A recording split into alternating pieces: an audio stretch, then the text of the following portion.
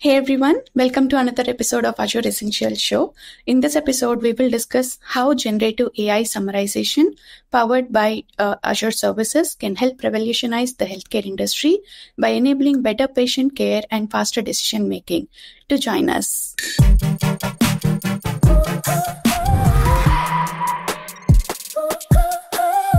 Hey everyone, welcome back to another episode of the Azure Whiteboarding series as part of the Azure Essentials Show. I am your host Harshitha Putta.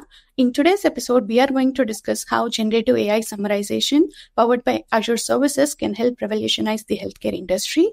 Joining me today is Manasa, who is a principal data and AI solution lead at America's CSU's Microsoft. Hey Manasa, welcome to the show. Hi Harshitha, thank you for having me today. Awesome. Let's get started. Can you tell us how generative AI is helping revolutionize the healthcare industry with the help of Azure platform? Absolutely, Harshitha. Applications developed using generative AI has immense potential to revolutionize healthcare industry, both by improving efficiency and also instilling innovation. In my opinion, this helps us all achieve one common goal, which is better care for patients. In the last 1 year, since the inception of generative AI, we have seen firsthand many healthcare customers and partners leverage our Azure's comprehensive data and AI services, responsible AI and governance platform, and also our robust security measures to build these applications. There are many creative ones, there are many impactful value add applications that our customers build using our platform. That's very interesting. So can you tell our viewers a little bit more about a particular solution that you work with the customer in the healthcare industry with generative AI?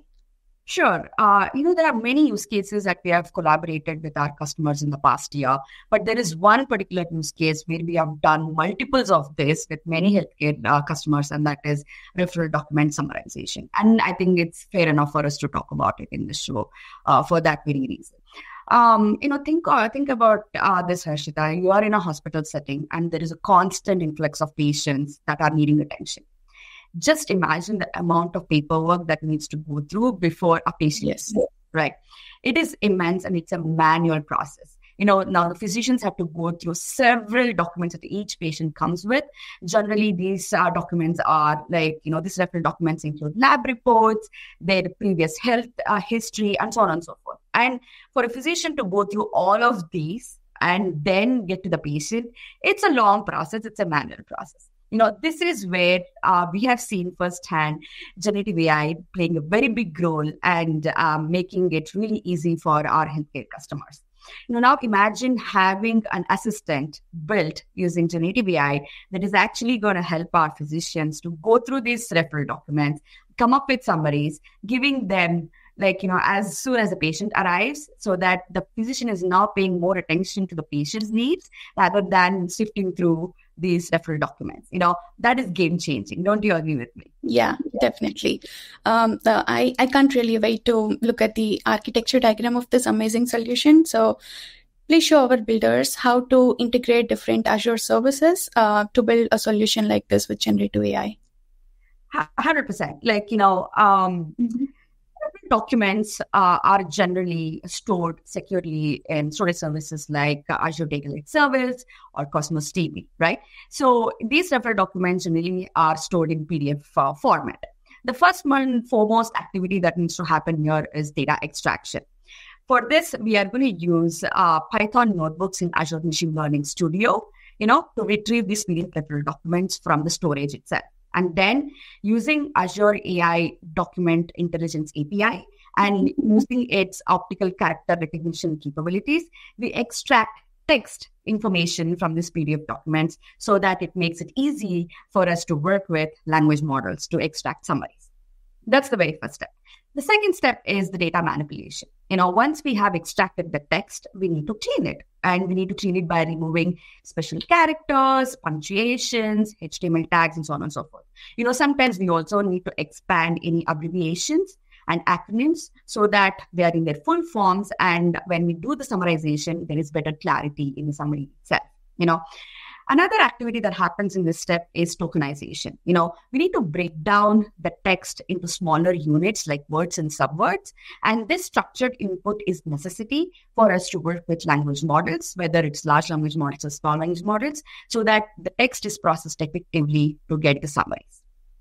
The next step is prompt engineering. To generate effective summaries, we use Jijjan templates to craft and fine-tune prompts that suit different types of referral documents. We then leverage our LangChain summary chain and use any chat completion models that are available in Azure Model Catalog to generate the summary itself. Okay. The next step is super important, which is the language model evaluation, right? We use Prompt Flow Eval SDK to leverage our out-of-box AI assisted metrics like groundedness, coherence, fluency, and relevance. This SDK also gives us an opportunity to create custom metrics to meet the specific business needs and stakeholder needs.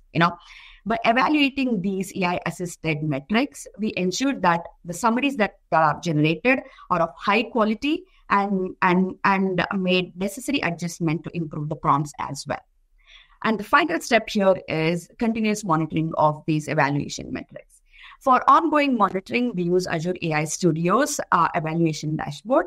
This helps us continuously track important metrics that we have defined to make sure the summaries that are generated are high quality and meets the standards of the business. So this is how we would put together an architecture for solution like patient referral document summarization.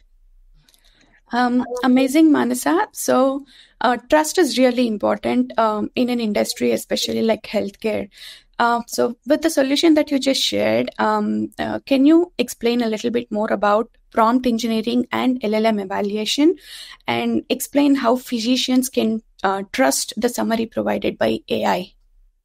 No, this is a really important question that you have asked, Harshitha. This is something that our customers should not be overseeing, especially when it comes to prompt engineering and also evaluation strategy for an applications developed by Generative AI.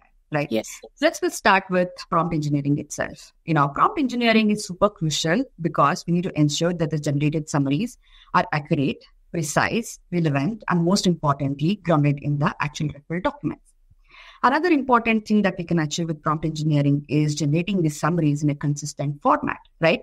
So all of this together will help us provide reliable information for our physicians so that they make the appropriate patient care decision. So prompt engineering, super crucial. Now let's talk about evaluation itself, right? Developing an evaluation strategy for summarization is essential for building trust amongst users, physicians, stakeholders, and even the hospital community at large. With the help of evaluation, we ensure that our customers are able to compare different language models and also different variations of the prompts so that they can identify the most effective ones in generating the summaries, right? And also with the help of evaluation, it helps us, our customers, to understand how well a particular language model can be generalized across diverse data formats. There are many benefits of evaluation strategy, and this is something that every customer that's leveraging generative AI is including in their solution development. And this helps in ensuring that our physicians have the right information to make the right decisions for their patients. Amazing, Manasa. Thank you for sharing this exciting solution with our viewers today. I'm sure you would have seen a lot of customer success stories for this. For the viewers who want to know more about this solution, please check out the description section, which has links to useful resources. If you have any questions or comments, please post them to this video. Do like and subscribe to our channel if you don't want to miss any future episodes. Thanks for watching.